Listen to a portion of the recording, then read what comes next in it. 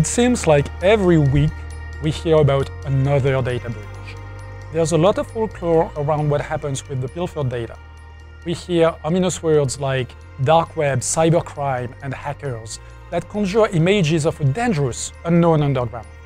In truth, though, most online attacks and breaches are economically motivated. While it's true that certain nation-state actors are sometimes involved in targeting specific assets, the people behind most attacks, by and large, are simply interested in monetizing their activities. Likewise, the victims, be they individual users or corporations, may fall short of using proper defenses.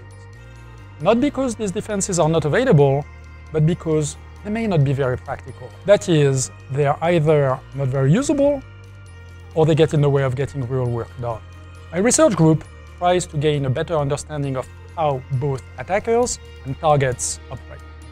To do so, we are building on a field called security analytics.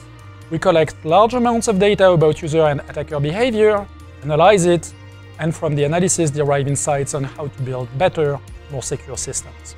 For instance, we have been collecting and analyzing sales on anonymous online marketplaces, what people refer to as the dark web, for the past 7 years.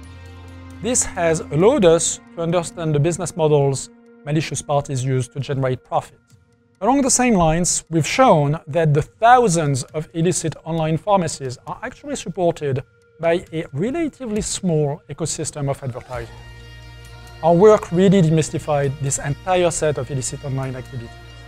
In the end, they're supported by pretty boring supply and demand economics. And boring's good, because boring means predictable, which in turn helps us propose good defenses at the technological, economic, and policy levels. On the user side, we've analyzed data from dozens of thousands of users to understand how they create and select passwords. This has led us to understand that the supposed trade-off between security and usability was actually an illusion.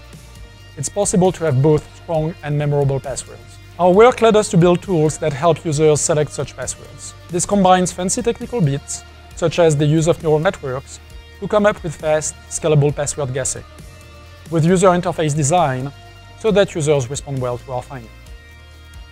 It's an exciting time to do research in security and privacy. The amount of data available to make meaningful observations and influence both technical design and policy is unprecedented. In the 20th century, most policymakers were lawyers. In the 21st century, we are betting many of them will be computer scientists, and our research is equipping them with the technical tools and knowledge to make our society safer and more just.